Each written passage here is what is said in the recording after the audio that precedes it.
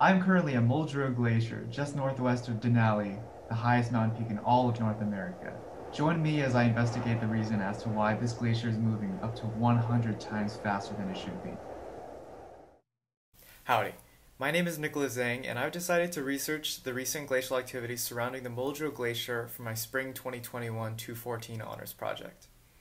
So a glacial surge is a momentary, meaning about 1 to 2 years, event of rapid glacier movement, in this case 22.5 meters or about 73.8 feet in a single day according to this velocity map, which is truly unprecedented in terms of geological movement.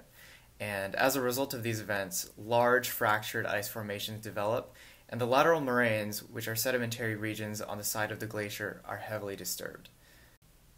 So the process in which one of these glacial surges develops is that first, the glacial till, which is composed of sediment on the bottom side of the glacier, suspends the water melted from the ice above.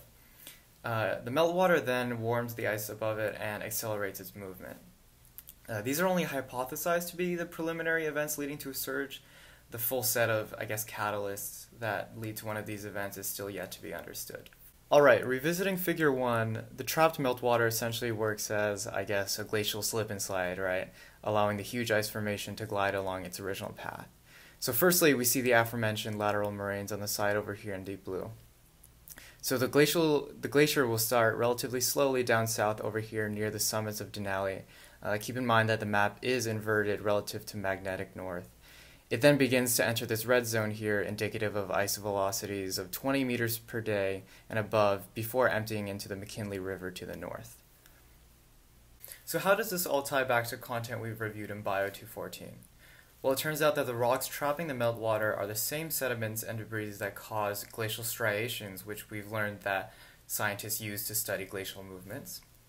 Also, the fractured ice produced by these events can form glacial erratics at much faster rates. What possibly occurs is that large rocks fall into the crevices of the broken ice and are carried to the end moraines and possibly carried away by the McKinley.